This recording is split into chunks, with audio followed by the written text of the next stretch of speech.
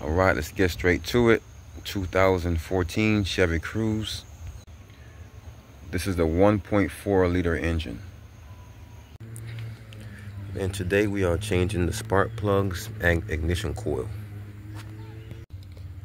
So let's start with disconnecting the negative battery terminal. And just like that. There's this cover right here on top. We need to get that up. Just reach to the side and pull up, just like that. And now your ignition coil is exposed right on top. So to undo this harness, just pull this purple tab back like that, and then you can just push down on this tab and twist and pull backwards. Just like that.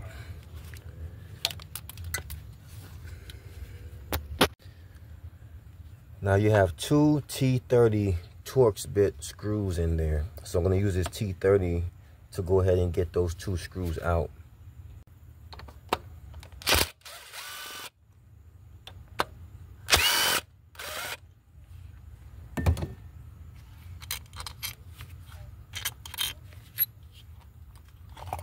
Now I could go ahead and pull this up so you can see what this looks like.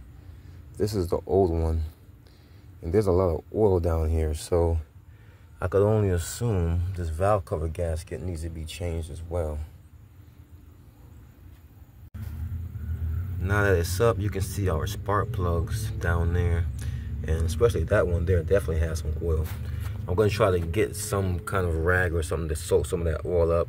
The rest of it will just fall down in there, and it'll burn out through the exhaust once I start the vehicle. But yeah, so it's time to get these old spark plugs up. So I am using a 5/8 spark plug socket, or a 16 millimeter. So basically, I'm just gonna go ahead and put it down there just like that. And now I'm gonna get my wrench and I'm gonna ratchet that all the way out. So this boot in here should keep the spark plug in there and pull it up. But if you don't have a boot in yours, or if you're just using a 16 millimeter or 5/8, that's not a spark plug socket, then you can also use a magnet when getting this out, or you can pull the old boot off of the old ignition coil, and you can use that to get it out. Man, look at the condition of these old plugs. Now, don't just focus on the top because that's the oil, but on even just the bottom, you can see how corroded they are. So now it's time to put our new plugs on. So make sure that they are gapped to the correct specs. So this is my trick to getting my spark plug started. This is an old spark plug ignition coil boot from an old ignition coil. So if you don't have one, you can use maybe a magnet to get it down in there softly, but this is how I get it to get it started. Usually you can use your ignition coil boots, but since this one is a weird ignition coil and it only has one, it kind of makes it harder for you to do that with this. But if you keep an old ignition coil boot like this, and then you always be able to get these in there.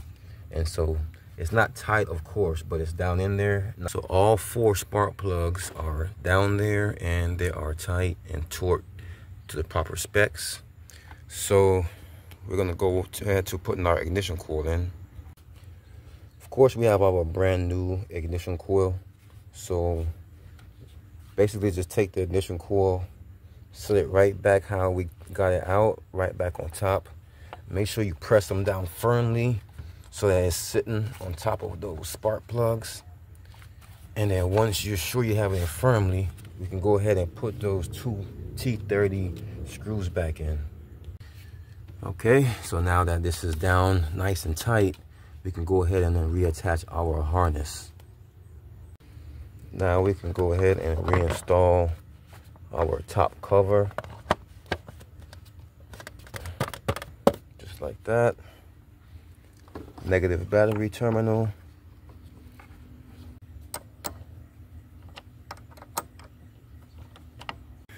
All right, guys. Well, that is it. That is how you change your spark plugs and ignition coil in a 2014 Chevy Cruze.